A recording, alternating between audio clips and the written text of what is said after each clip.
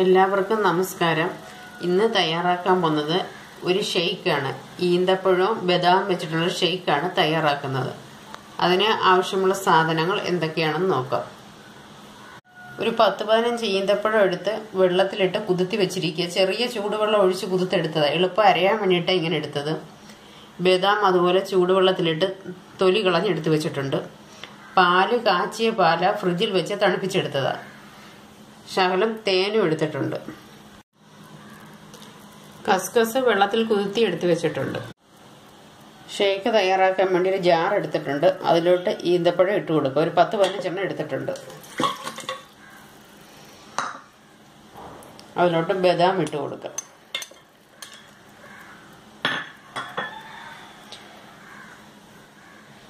ശകലം പാലൊഴിച്ച് നമുക്കൊന്ന് അടിച്ചെടുക്കാം. അരഞ്ഞു കഴിഞ്ഞിട്ട് നമുക്ക് ബാക്കി പാലൊഴിക്കാം.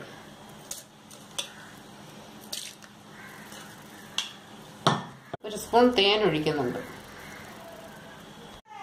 ഇതെല്ലാം കൂടെ നല്ലതുപോലെ അടിച്ചെടുക്കാം.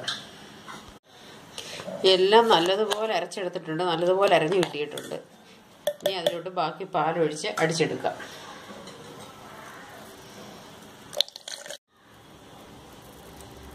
ഷേക്ക് ഇവിടെ നല്ലതുപോലെ അടിച്ചെടുത്തിട്ടുണ്ട്. ഇനി നമുക്ക് സെർവിങ് ഗ്ലാസ്സിലോട്ട് മാറ്റാം. സെർവിങ് ഗ്ലാസ്സിലോട്ട് കസ്കസ് ഇട്ട് കൊടുക്കാം.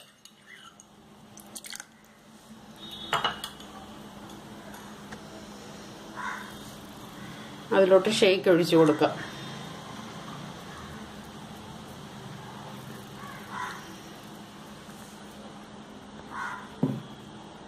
ടേസ്റ്റിയും ഹെൽത്തിയുമായ ഈന്തപ്പഴം ബദാം മിൽക്ക് ഷേക്ക് ഇവിടെ റെഡി ആയിട്ടുണ്ട്. എല്ലാവരും ട്രൈ ചെയ്ത് നോക്കണം. തീർച്ചയായും എല്ലാവർക്കും ഇത് ഇഷ്ടമാകും.